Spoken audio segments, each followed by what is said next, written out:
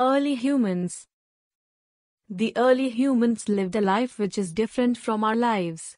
The early men lived in caves. They also made shelters made up of animal skin and leaves. The early humans ate raw fruits and vegetables.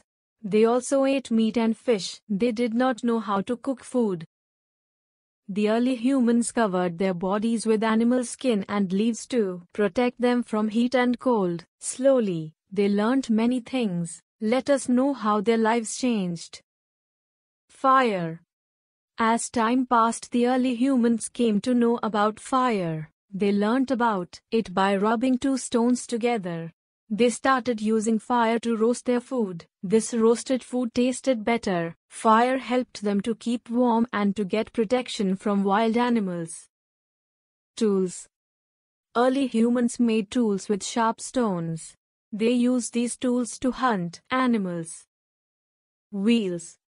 The early humans traveled from one place to other place by walking. Slowly they learned to use animals to move from one place to another. Once the early men saw a log of wood rolling down the mountains.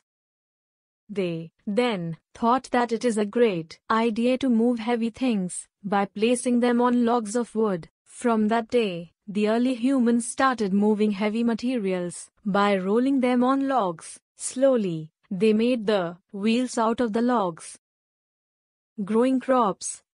The early men used to move from one place to other place in search of food. Later on, they realized that when seeds are thrown on the ground, new plants come up. Slowly, early humans learned to grow crops.